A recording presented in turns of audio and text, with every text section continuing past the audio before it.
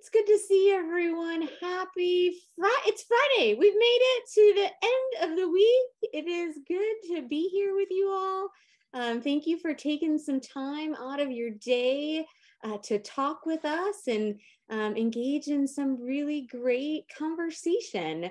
My name is Kristen Young, and I use she, her pronouns. I serve as the Executive Director of LeaderShape, and I'm just excited to welcome you here to this conversation. If you are new to our virtual conversation series, welcome, and I'll set a little bit of the stage here for you. We are all very familiar with Zoom, but this is the platform that we're going to use, and as we go through our conversation here this afternoon, we are going to really use the chat feature, which some of you have already done. Feel free to introduce yourselves and let us know where you are joining from as you come in today, but also feel free to use that chat feature as we go throughout our conversation today to put in any questions that you might have or other thoughts that you also want to contribute. Maybe not questions, but just additional thoughts and resources as we engage in this conversation. And I and Juan will do our best to bring those comments into our space as we're engaging in the conversation. As we begin to just center our space and think about where we are today, I want to offer this land acknowledgement and just think about where you are joining from and what that means in terms of who was on that land and in that space before us and how they made it possible for all of us to be here today. And so I offer that for you all to think about as we enter into this space. If you are not familiar with LeaderShape, here is a little bit about us. We are a not-for-profit that's committed to making change in the world by increasing the number of people who lead with integrity and a healthy disregard for the impossible. And we do that by bringing people together to have conversations, just like we are today. We think there's nothing better than being in community with each other to engage in meaningful conversations and engage in this work. I also will offer you our definition of leadership as we kind of use this to frame our time together. So you can see this is where what we think about leadership. And I think you'll see some of these components come out in our conversation today. So without further ado, I want to ask my colleague Juan to introduce himself as we begin to talk about how do we engage healing and honoring grief on campus? The series that we've been a part of this week has been talking about the impact of the multiple pandemics on our college campuses over the last 3 years. And I'm so excited to have this conversation with Juan as we really think about the healing and the grief that also has occurred. So Juan, if you would introduce yourself, I'll turn it over to you. Thanks so much, Kristen. Hello, everyone. Good to see you. My name is Juan Mendizabal. I use he, him pronouns. I'm the Director of Program Quality and Management at LeaderShape. And today I'm excited to be in this space with you to chat about some of my favorite topics within leadership education and what my attention is really geared towards right now. And it has been validating in these conversation series this week to see how often the conversation has come back to grief and healing. Not because I'm glad that we have to go there, but because it means that I think we're on to something in noticing what comes next in our collective healing. A little bit about me. I have had a career in K-12 education, in higher education, and as of November of last year, I began the full-time role with LeaderShape. And I am so thrilled that LeaderShape, in our mission of creating a just, caring, and thriving world, makes space for healing and grief as something that is not disconnected from leadership development or leadership education, but is actually a really critical component of that work as well. I call myself an almost therapist because I almost was a therapist many, many times. Because I don't know about you, but if folks have come up in higher education or any ed leadership background, healing and grief and trauma are not typically things that we're educated on or trained on. At least I was not in my two education programs as a K-12 practitioner and as a higher ed practitioner. So as an almost therapist, I think I maybe started 3 different mental health counseling programs and finished half of an expressive arts therapy certificate at one of the institutions that I've worked at. So while I have no clinical credentials, and I want to make that explicitly clear, I am not a therapist. What we're talking about is not clinical in nature. I am grateful for, and I have been doing my own work to really claim that just because I don't have a degree in counseling doesn't mean that I still can't claim the knowledge from 7 to 8 different courses that I really did spend a lot of time and energy figuring out, and knowing that ultimately this work for me lands in an education context. So that is what I offer in terms of background with you today. And a little bit about how I personally came to this work. I came to healing work because I was single. And I knew that in order for something to change, I had to do some work with myself. And the work worked. There's still more work to be done, but that was my initial motivation. And then during the multiple pandemics, especially right in the middle of 2020, I was like, wow, this work is really meaningful because I have some skills that I can use to make it through this really difficult time in my life, as many folks did, but I felt grateful to be equipped with what I needed to work through that time. So we'll talk about some of those lessons learned as well. And so, Kristen, welcome to advance the slide. To some questions to get to know one another. Launch that poll for you. Thank you. So would love to learn a little bit more about how you are coming in to this session today in terms of background, knowledge, experience. So this first question being, what is your current knowledge or experience with concepts related to grief, trauma, and healing? And sometimes we learn about these topics because we're forced to learn about them because we are in grief and we are in trauma. And that doesn't necessarily mean that we have the academic knowledge or the language to describe what's going on, which is an important gap to bridge. So seeing for most folks, it looks like we've learned some and also some brand new. So I'm glad that you're here, and I'm excited to do some introductions, but by no means a comprehensive take at this topic. Great. So then maybe, as we see these results here, which I was able to see just a second ago, here's where we're at. So thanks for sharing that with us. Then maybe... You did, okay. Perfect. And then the second question...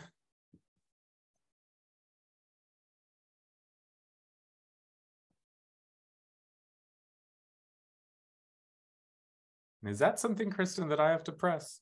No, I'm pressing it, but it's telling me that it, oh, there you go. Oh, there we go. Okay. There you go. Thank you. So another question, in which contexts are you currently seeing grief and trauma show up with students on your campus? And if you're not working at a campus right now, then maybe those last 2 responses are more relevant. But in all places, it seems this is showing up, and it's pretty easy to notice, pretty easy to identify, because it feels like a whole big mess that can be really difficult to navigate. But appreciate seeing that it's also specifically appearing in co-curricular involvement. I'm not sure if this is also just maybe reflective of the roles that folks have, but I taught classes at a university in fall 2022, and I saw it show up a lot there as well. So can also kind of share from an instructor perspective that the academics were very much impacted by that as well. So thanks, Kristen, for sharing that poll. And then thinking in our last question about you, I always like to encourage higher ed and student affairs folks, or any educators or anybody doing human services work, to also think about themselves and not be overly focused on our students, and wondering, where are you right now? Are you still in this place of grief and loss and trauma because of these multiple pandemics? And as a reminder that any of these responses are perfectly valid, because sometimes we're not sure Sometimes one day feels like we have it all together and we're feeling resilient and we're making it through. And then the next day offers a surprise for us that it catches up with us without us realizing it. And that's what trauma is, right? That's the illogical nature of trauma, is that it can sneak up on us and not always be predictable. So we're seeing that a decent spread of answers, but most of us in this space are still going through that ourselves. So thanks for sharing that, and that's helpful for us to understand how this work is both personal and professional in the different hats that we wear on our day-to-day lives. So then moving into these ideas, some invitations, thoughts for today about how we might spend the next 40 or so minutes together. I believe, and I did not share that I'm also a doctoral student in a leadership program, and I love my program because it's very chill, very low stakes. So when I talk about my dissertation work, I think of it only with joy and excitement, and that is a privilege that is the way that I get to frame that, and that is why I picked the program that I did. And I think about why this means so much to me as a leadership educator, thinking about how the work that we do, and we know this, the work that happens in leadership education spaces can be healing. Whether we intend for it to or not, we know that students walk away from our experiences talking about the way that they've learned more about themselves, that they've been able to claim more confidence, capacity, motivation. So there's something happening there that we don't always call healing, but in my understanding of healing, those changes in self-perception that lead to more positive outcomes, to me, that is healing. That's what happens in a therapy space. That is what happens in any sort of growth space.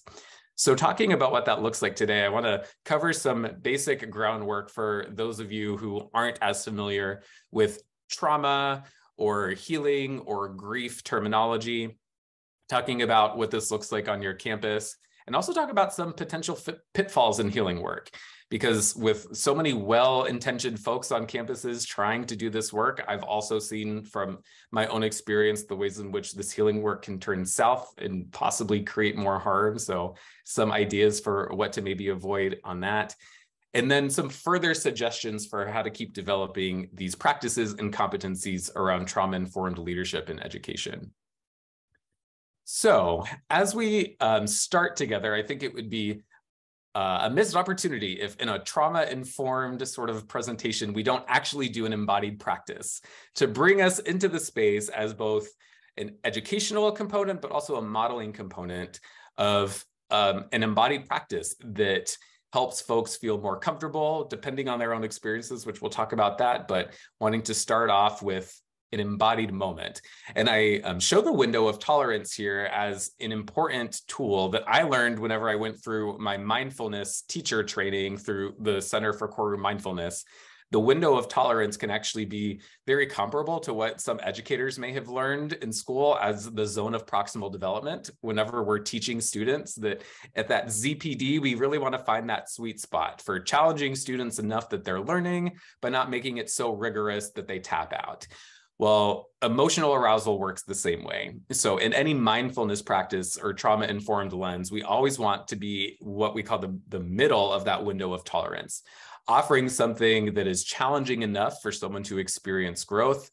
If we're not stimulated enough, then we're not being fully embodied or even present sometimes, but also some real harm can be done when we overstimulate and ask folks to go to a place that they're not ready to go. And that can make somebody really averse to being back in this work at all again. So as I invite folks into a embodied practice together, we want to acknowledge that when we talk about closing your eyes or noticing your breath, those are not neutral experiences for everyone, depending on their traumas potentially. So the key to an embodied practice is as much agency and choice, even if agency and choice means that you don't do this with us for the next few minutes and that you turn your mind off and do something else, or you go and check your email because right now the idea of doing this is just not for you. And if you find that this is in your window of tolerance, I invite you to join us. And you can decide moment to moment what your needs are. You might think that you're ready for this, and as you're in it, right? I think that's the power of being able to shift and knowing that it's never too late to readjust our own needs and take care of ourselves. So with that said, if folks are willing or would like to go through a brief embodied practice, which is a mindfulness exercise called loving kindness, I'll invite folks into that. So as a way to get into that, either with camera on or off, whichever is more comfortable for you. And also if eyes open or shut are more comfortable for you, whichever way. Sometimes folks like keeping their eyes shut to be a little bit more grounded. Sometimes folks like to keep them open because that feels safer, or even just gazing softly on the floor as some area of focus. And then if you have decided how you'd like to be with your eyes and with your posture, maybe just taking a moment to really arrive in this moment, noticing how the body feels wherever you're sitting, giving yourself the ability to make any tweaks. Is it your posture? Is it the way that you're sitting? Does the temperature feel okay?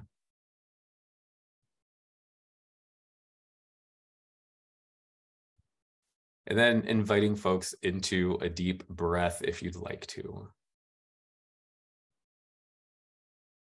And as you're noticing the breath, remembering that there is no right or wrong way to breathe.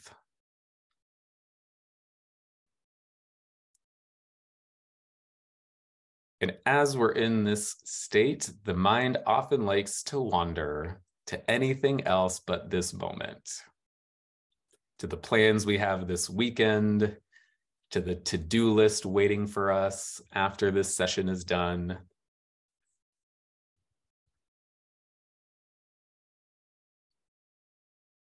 And an element of mindfulness might ask you to consider what it would be like to offer yourself kindness and grace when you notice that the mind has wandered away from this moment. Noticing when the self-judgment, berating yourself for not being able to just close your eyes and be still.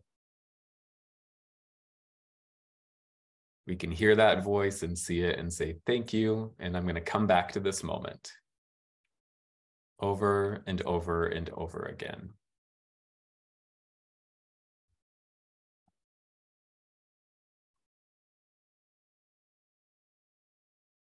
So if we're in a state that feels okay for us, this practice of loving kindness is giving positive energy to other folks and ourselves silently within our own headspace. So what I will do is share a few sentiments, such as, may I be happy, may I be healthy, may I be peaceful, may I be safe. It invites you to gear those phrases towards a few different audiences that when I set that context for you, if you'd like to, you can repeat those phrases within yourself while also cultivating that person or group that you might be wanting to gear those sentiments towards. So the first is actually to ourselves. Seeing what it's like to cultivate an image of yourself in your mind's eye. Whatever image feels best for you in this moment. And seeing what it's like to repeat these phrases back to you. May I be happy. May I be healthy. May I be peaceful. May I be safe. May I be happy. May I be healthy. May I be peaceful. May I be safe. And now see what it's like to take those same phrases and bring to mind someone who you have a positive, uncomplicated relationship with. Maybe a partner or other family member, a good friend, even a pet. And when you have that person cultivated in your mind's eye, see what it's like to offer these phrases to them. May I be happy. May I be healthy. May I be peaceful. May I be safe. May I be happy. May I be healthy. May I be peaceful. May I be safe.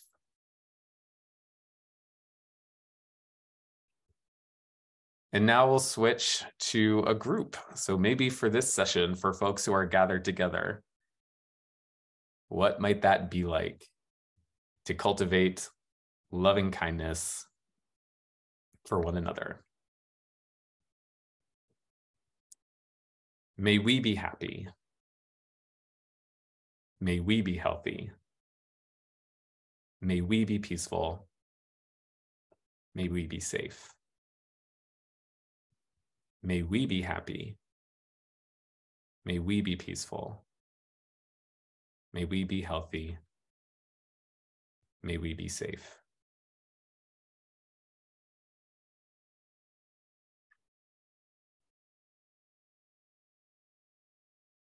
So again, just sitting with this moment, noticing the feelings,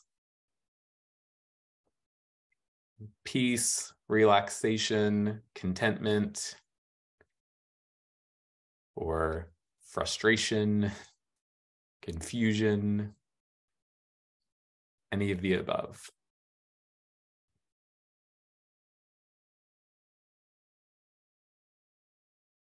And as we exit this guided practice and back into our work, recognizing what this looks like, not only on an individual level, but some of these same practices of grace and patience that can be done collectively in a systems way in our campuses or in our context. So when you are ready, I invite you to open your eyes and come back and join us on video or not.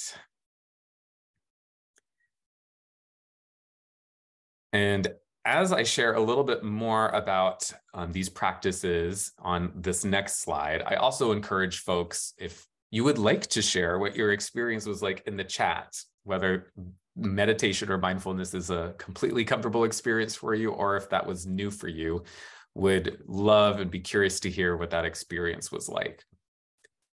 And when I share this slide, I think about number one, judgment. And judgment is the thing that in mindfulness practice, we come back to over and over again. And as a trauma-informed strategy, we know that judgment is everywhere in the academy. Judgment is towards one another. Whenever we think about competition or credentials, judgment is towards ourselves for wondering why we haven't done more than we wanted to, or judgment towards the administrators that can be really easy for us to point our fingers at and use maybe more of a victim mentality that doesn't serve us. So the perfect mindfulness practice, it does not exist, because for it to be perfect would also be a judgment. So just like a bad mindfulness practice doesn't exist, neither does a good one. And judgment could be something that we see as harmful, if that's good or bad, as something that just gives us extra chargedness. So self-compassion can always be our way back to that. So we'll talk more about how that is integrated in some of these other concepts. But thank you for trying that out if you did, especially if that was uncomfortable or new for you, and appreciate the feedback in the chat. All right, so as we move on, talking about some of these concepts in a more direct way, there are lots of definitions. And so I'm sharing what I have learned through my own trauma training from a mindfulness lens that may offer a slightly different lens than others may have learned these terms in. So if you have more to share or different lenses on any of these, I would really love for you to share that in the chat, because these terms are more complicated than we can define on a few slides. So this is just really a starting point. But when we say trauma, here's what we might be talking about. And this comes from Janina Fisher, whose work really has informed a lot of clinical mindfulness practice. And she says, once thought to be a rare event, we now know that traumatic experiences happen to millions of human beings every year. Whether the trauma is a long-term exposure to a traumatic event or a single catastrophic event, all human beings are vulnerable to trauma or impacted by the trauma experienced by those they love. What most individuals do not know, however, is that a traumatic event is not over when it's over, even if we have successfully survived. So surviving can be a really relative term that implies finality and termination, which is not how trauma works. So to go even deeper on the next slide, we can think of trauma as kind of a shorter blip as the wound that was left behind from the actual thing. So the thing happened, and here's what we carry with us after that, whether we realize it or not. Again, going back to that idea of surprise when trauma creeps back up on us.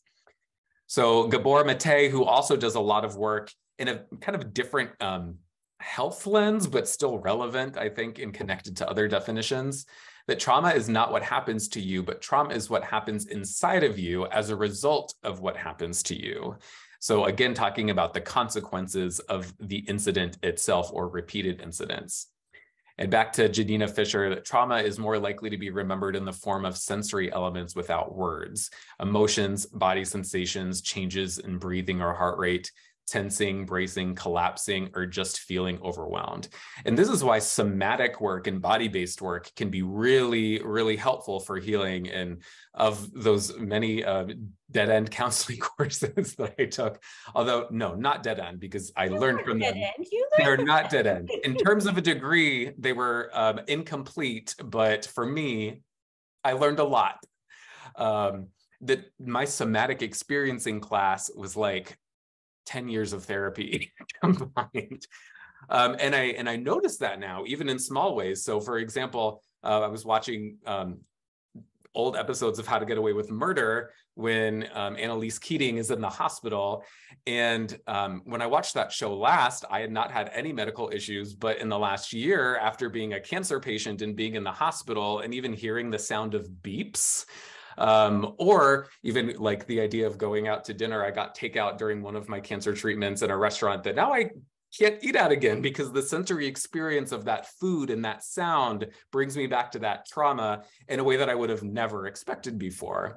So again, we want to think about that it doesn't have to be a replication of the original event in order to still feel those consequences. Just like COVID-19 may not be happening in the same way in future years, and yet we're still reeling with that, right? There might be, although, you know, in a white supremacist country, we know that this happens every day, whether the news shows it or not, but a George Floyd murder was a highlight in 2020, and yet those consequences are still happening every day, even if that news story has erased itself from the media.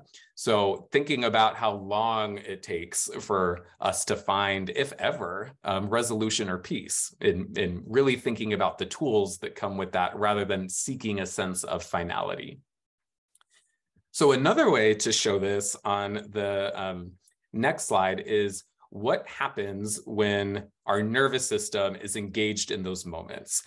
And that could look, bringing it back to a campus context, I'm thinking of class, of uncertainty. So what was once kind of a normal thing of a student asking in, you know, September what the final exam is going to be like. And as an instructor, I'm like, don't worry about it. We're going to talk about it later on.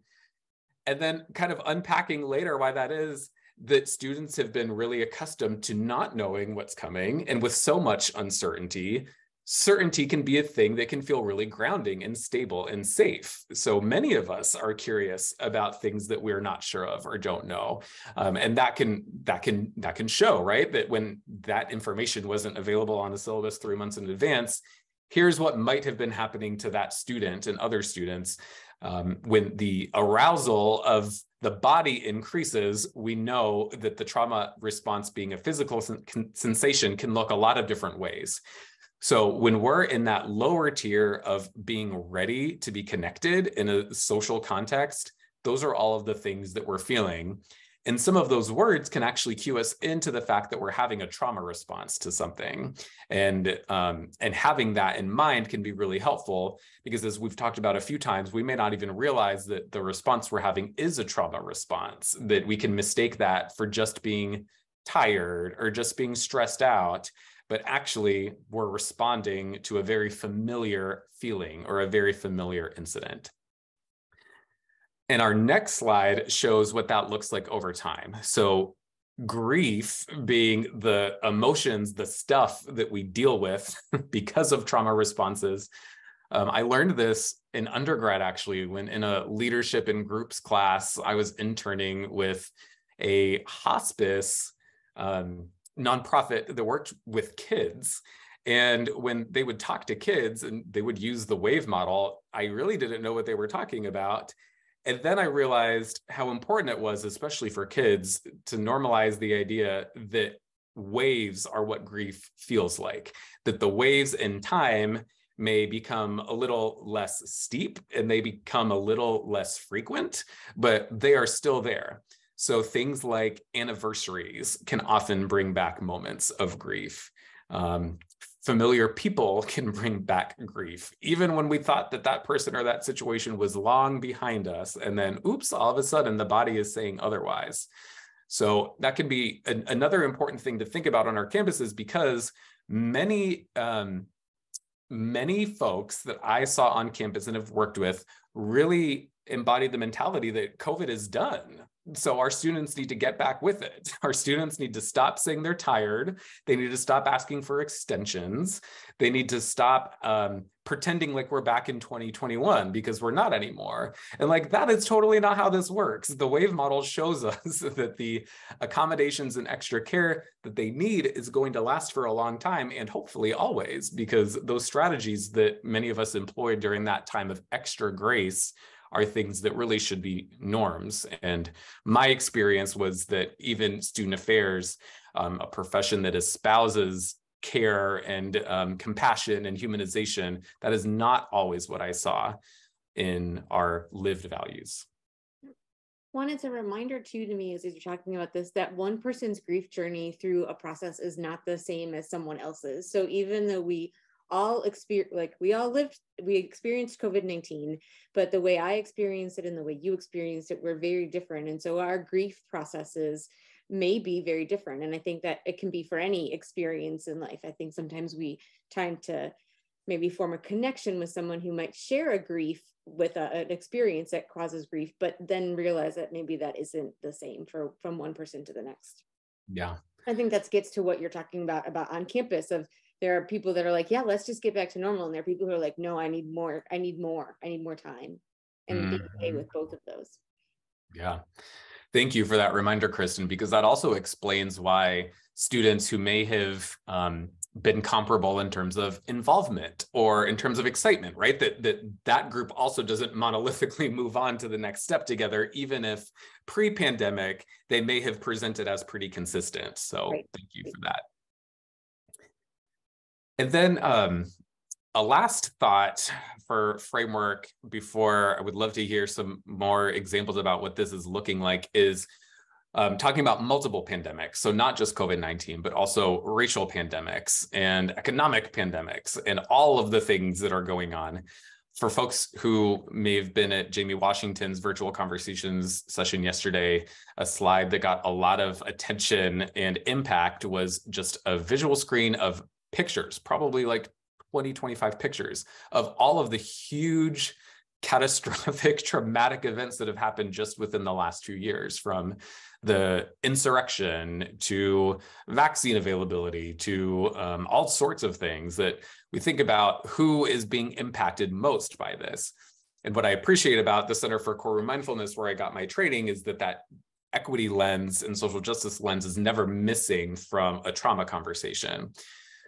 So as this says, if this inescapable threat of trauma it causes chronic stress, which has all sorts of interesting health outcomes. And by interesting, I mean really awful health outcomes. That chronic stress is not a coincidence.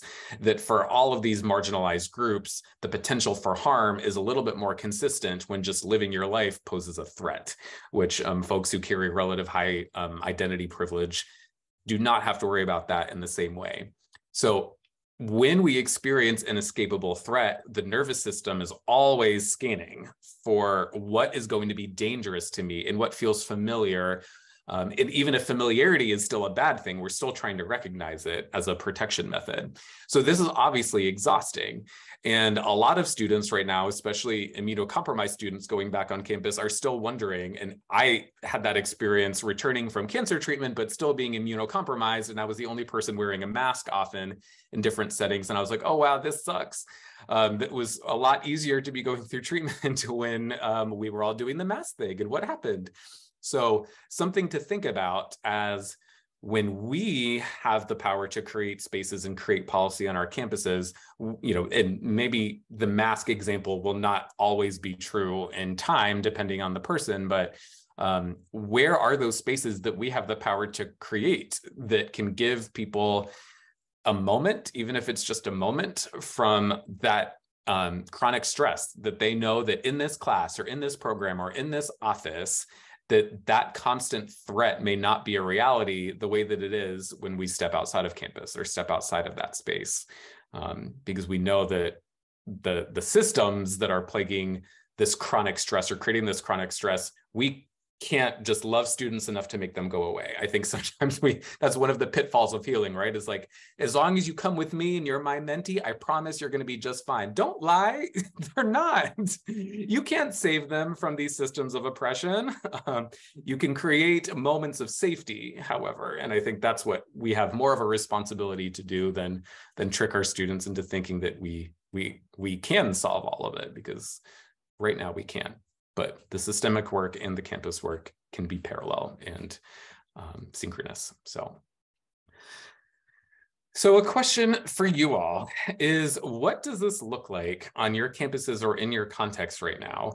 And dropping whatever seems relevant in the chat. So maybe I'm thinking, for example, beyond just people are tired and exhausted. Like, I'd even be curious of a specific story or a specific incident that is really showing what grief and trauma and healing are looking like right now, especially because it can be really difficult to notice that.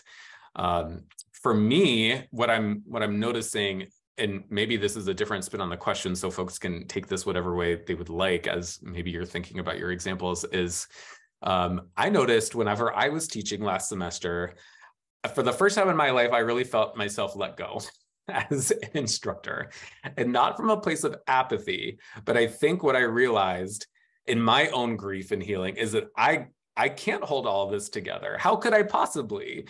And how does that actually humanize me more as an instructor or as an advisor or as a director of an office to work with the people to say, can we all just not be perfect right now?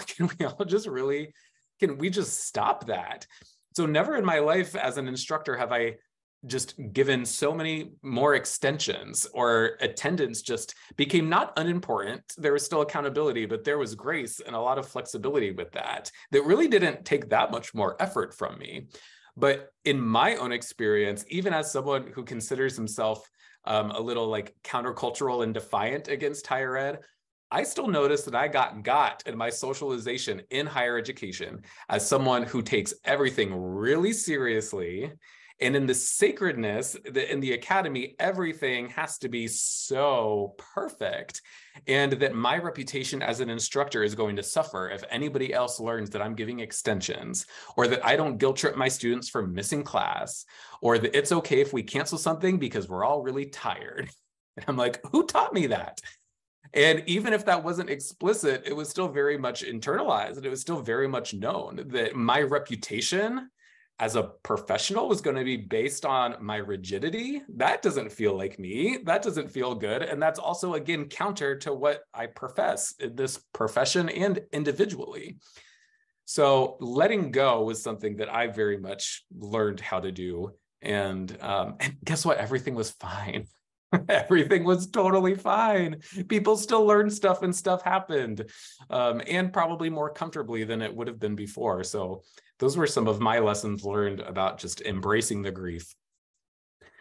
So moving kind of forward from that, and would also definitely invite folks to share if you've seen any of these pitfalls, because this is a passion area for me, knowing that higher education and student affairs has pulled a lot from the clinical mental health counseling field, but I don't know that many of us, and even myself included with some casual coursework, is capable of using some of these terms and ideas correctly, because what I'm hearing are a lot of inconsistencies and maybe inaccuracies of the ways that we're using language to describe our experience as our students.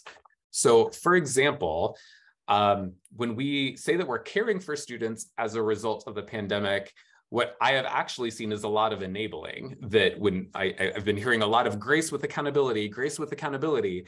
And my perception in some spaces is there's been a little bit too much grace, but not accountability. That like, sure, you don't have to come in to work for like 2 weeks if you don't want to, because you're tired and we're all giving grace. Well, actually, like, it can be both, right? There can still be some structure and some learning that is happening, and making sure that we're not going way too far in saying that this is just a blanket statement of everybody do what you need to do and there are no consequences, because I think there's a balance to be sought there.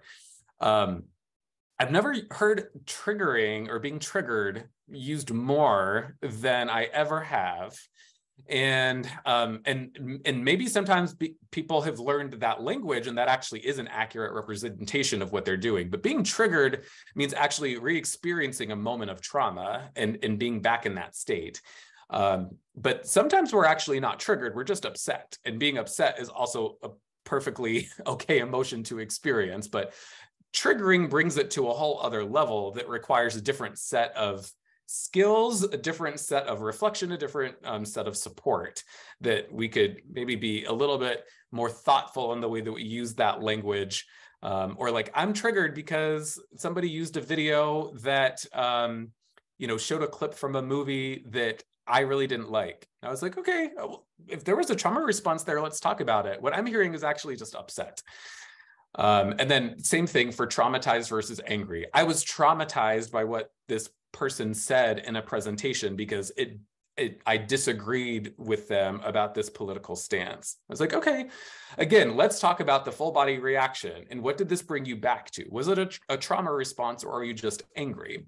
And the reason that I'm curious about these different uses of language is not because I want to police people's language, but because when we're talking about trauma, it really becomes complicated to figure out who is actually experiencing trauma and who's just upset, because our attention and resources need to go to the real, genuine trauma responses, rather than what I fear has become trendy, to be using trauma language as just as a way to escalate and to garner not attention for the sake of self-servingness, but to prioritize maybe one's own reaction among others. And I find a little bit of danger in that. So resilience is what comes from that, right? In the spirit of that sometimes things need to feel hard. Sometimes things need to feel really, really hard. So I hope that we're continuing to challenge our students and not just letting folks do what they need to do, because there's a really important skill to be learned with all of this challenge. And thank you, Dimitri. That word weaponizing is exactly where my mind is at. So I appreciate that contribution. My co-facilitator, Lillian, has decided to move about the room and make some sounds. So that is her contribution for today. Okay, and so then as we move on, and love to leave with some specific thoughts, suggestions, and then maybe open up to some Q&A or conversation, is what do some of the practical suggestions for moving forward look like? One specific one is the idea of healing as a process rather than this linear fix. I think capitalism might be at play and influencing us, and thinking that healing is something that can be begun and ended as if there's a healing assembly line in a factory. The trauma can be created and the trauma gets shipped off. I think it's really more like a baggage claim where we just see that bag of trauma coming around over and over again. And sometimes the baggage claim isn't moving, and sometimes it moves quite fast. So maybe a loop rather than a line is a more helpful way to think about it. Connecting back to leadership education, where I think we have real power as leadership educators, is that we learn a lot about our students and our programs. Even at the LeaderShape Institute, when I'm at a campus for 4 days as a co-lead, I know a lot about these students. And what I think could be helpful is, instead of just thinking of our collective information gathering as just fun facts about somebody, we tell real stories. We tell really important stories to one another in this work, or even in a semester-long leadership education course in a leadership minor. I also feel like I learn really important information about people. Whether that is, for the first time in my life, I learned that when my parents said that my brother was the natural born leader and that I was going to be a really great follower, that was gendered. That was like, and so this is a critical consciousness. And as a leadership educator, we can actually think of that as a healing moment. Like, let's go into that. Let's work with that, because what you're actually undoing is not only socialization, but also gender bias and also sexism. So what does that mean for you to use this moment in this class to reclaim the power that was taken from you? That is huge. And I think we miss a lot of those moments in leadership education by just thinking of them as a light bulb moment or a takeaway. But there could be some really significant personal shifts that are happening as a result of those paradigm corrections that we do in our work pretty regularly. So then, thinking about other strategies, building relationships based on trust and care is one of the most important ones. And going back to that idea of perception, when I think of some of my colleagues had learned that I spent really the first 2 weeks just doing relationship building things in class, they were like, well, they're not paying to build relationships, they're paying for content. I was like, well, no, they're paying to learn. And I'm not going to sit here and say that everything that they need to learn comes from this textbook. So that also builds more trust in you as a leadership educator or as a professional, that you're willing to see the broader needs that they have as a human, rather than just what seems to meet a curricular outcome. I also don't think that 15 weeks always needs to be packed with academic lessons in order for the experience to be a meaningful one. Agency, choice, and autonomy. How much choice can we give students? Whether that means selecting your own final exam, does that mean proposing course materials? Does that mean you get to teach the class today and we're going to talk about why? And it's not because the instructor doesn't have something planned, but because your voice is just as meaningful. This takes a lot for me to also think about, because it's power being given away. And even people who believe in blurring a student administrator or student instructor or student facilitator power dynamic will still get tripped up on this one, because we tell ourselves, well, we're the ones with the expertise and we're the ones with the knowledge and we know how this is supposed to go. But at the same time, that's incongruent with the idea that this classroom is a community and everyone's a teacher and everyone is a learner.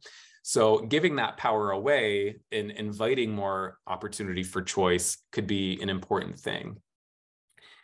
And then giving more opportunities for emotional state. When we would do emotional check-ins, we would have it, I thought students would find it a little infantilizing, but they actually loved it. It's like when little kids point to a chart of like faces for emotions.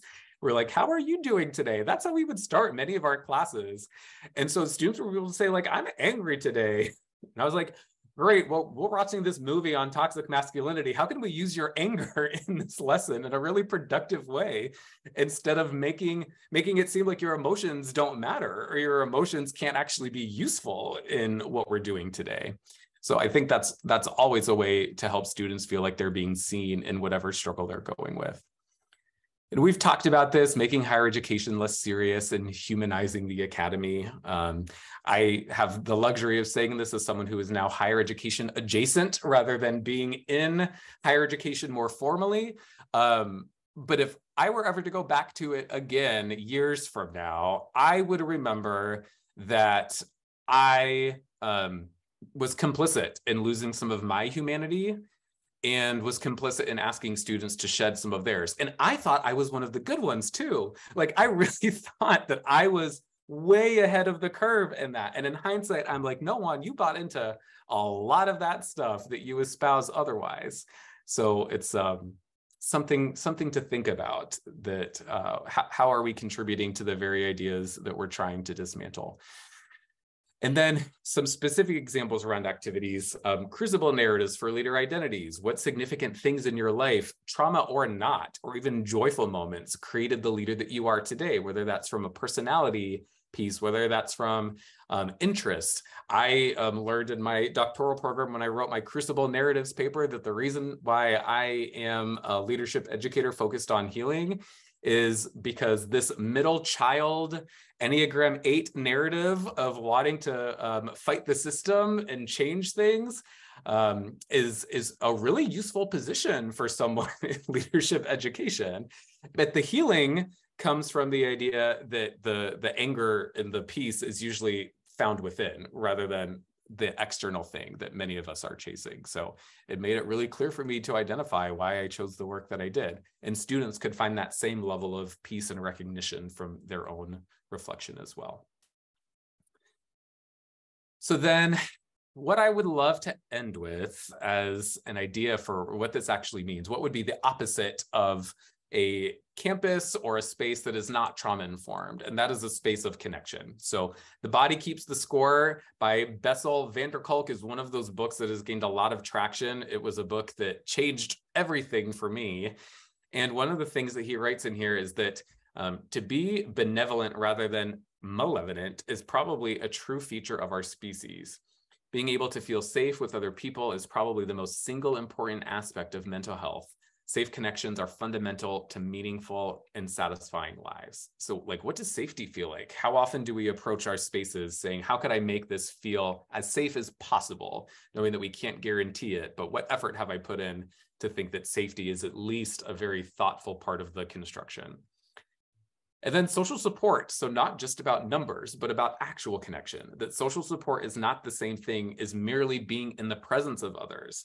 The critical issue is reciprocity, being truly heard and seen by the people around us, feeling that we're held in someone else's mind and heart.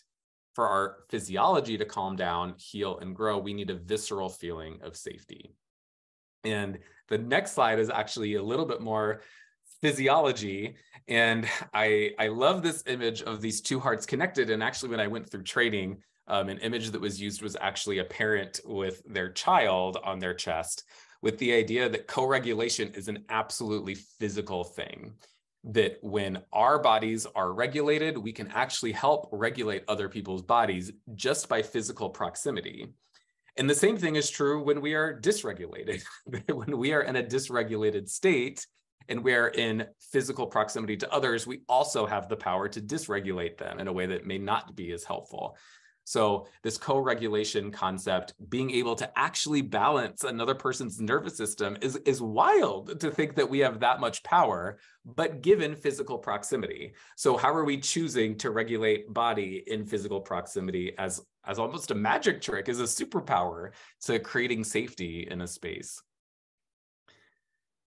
So if these concepts are interesting to you, I would love to recommend these. The Body Keeps the Score is more of a medical book. It talks a lot about PTSD, but also has some really important takeaways that will probably be one of my secular Bibles for years and years to come.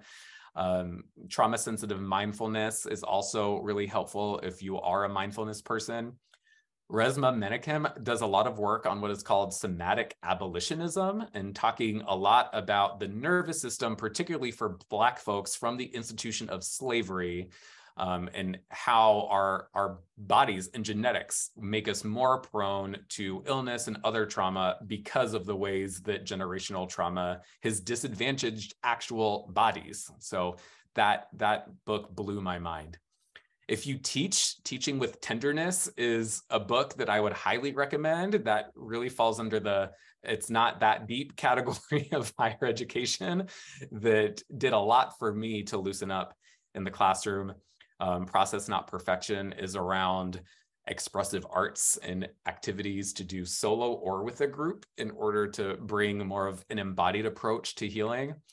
And then always want to give credit to the Center for Courtroom Mindfulness, where my training came from. They do incredible work, and always appreciate that social justice is always at the core of how they think about mindfulness and healing. So I know we only have a few minutes left. Would love to turn it back to Kristen. And if anybody does have questions or thoughts or comments in the chat, would still love to see those as Kristen is wrapping us up. Yeah, thank you so much, Juan. I mean, I've taken more notes, or probably my head has been like busy nodding in agreement with you for the last hour. I might need to do some neck stretches.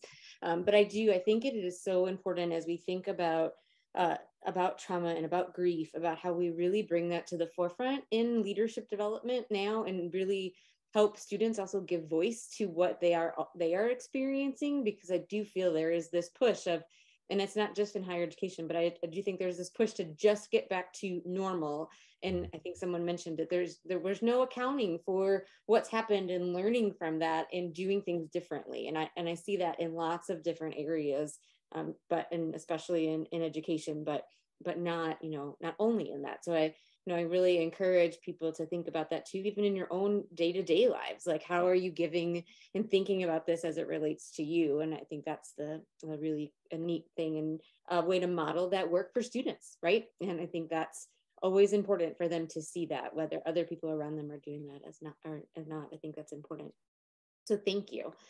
Always wonderful to spend time with you and to have other people join us. I get to spend time with Juan every day, but it's great to have other people join us in the conversation. And I hope you all found it as helpful as I did in your own daily work and the things that you do. And thank you all for kind of joining us. And thank you, Juan, for preparing and sharing so much of yourself with us, the stories that you shared. And it really made us understand why this is important to you, and really, I think, relatable, at least for me. So I hope it was for others as well. Again, I'll end with this kind of final slide as we get to the top of the hour. If there's anything that LeaderShape can do for you all in your work, any way that we can partner alongside of you or provide resources, there is some information for you about programs we offer, but more importantly, it's just about the conversations. And so if there are things that you're like, I want to talk more about this, and I want to know your insights and guidance, please reach out to us. We would love to be there to support you in that way. The final thing that I don't even know if that's the final slide. If you are, it is. If you are, LeaderShape is a not-for-profit. And so if you want to donate to LeaderShape and help us to continue this work, the link is there to go and do that. But otherwise, I'm going to stop sharing, and I'm just going to let you all know we will send the recording for this and all of the conversations from the virtual series out next week. Please feel free to share them. They are posted on YouTube. And so if there are people who you're like, you should watch this, I would like to talk about this with you, please use it. Please use any of this information in your conversations and in the tools that you need as you go forward. So thank you all. And I think, Juan, I know you might stay around for a couple of minutes if people have other questions.